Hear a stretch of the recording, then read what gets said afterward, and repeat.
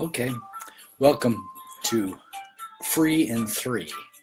And we're going to be talking a little bit about Scripture today, about spiritual warfare, and about keeping our mind in tune with the intents and purposes and character of the Creator God.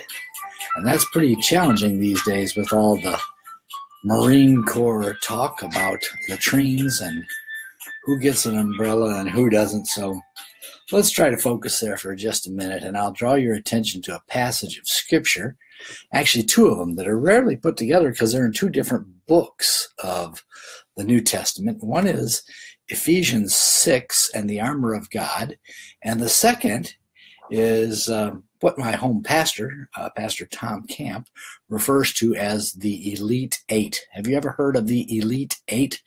It's a memory tool for Philippians chapter 4 and verse 8, which lists off 8 different character qualities that we should think about. And I was thinking about them the other day, along with the spiritual armor of God. And while there isn't a one-to-one comparison, there are some remarkable similarities. Both books were written by Saul. As you know, this guy Saul, named after Israel's first king, was quite a persecutor of the church, and then he became a Christ follower after a dramatic conversion on Damascus Road from Syria, believe it or not, and became the Apostle Paul. He wrote both of these books, Ephesians and Philippians. But here are the attributes mentioned in the Elite 8 of Philippians 4.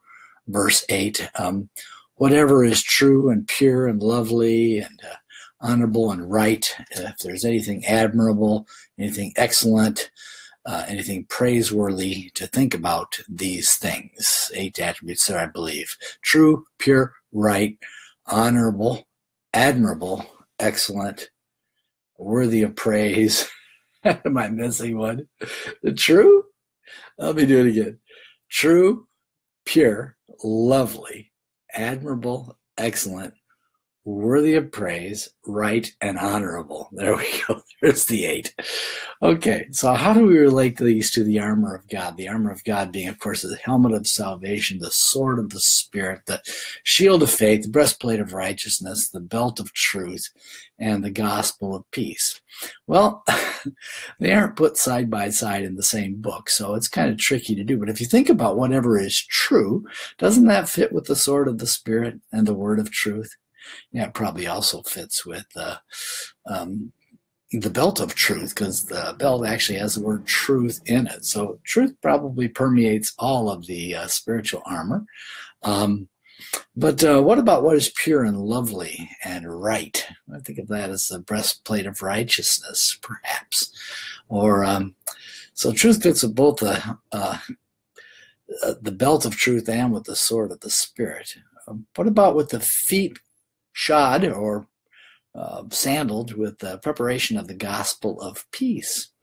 Well, we have peace mentioned as well. The peace of God will guard our hearts and minds as we think on these praiseworthy attributes. And yet also, we think of all of those attributes are grounded in the person and work and character of Jesus Christ himself, who is actually our armor as well. I think Luther wrote the lyrics, "We're not the right man on our side. Our striving would be losing." Actually, our striving would probably be what? More like slaughtered, right? So the armor of God. What about the shield of faith? I think our problem today is a lot of times we think of faith as an end in itself, like faith itself has some virtue. But faith is a trust, and trust begs the question of what we're trusting in. So our trust is only as good as the one we're trusting in, and that is Jesus.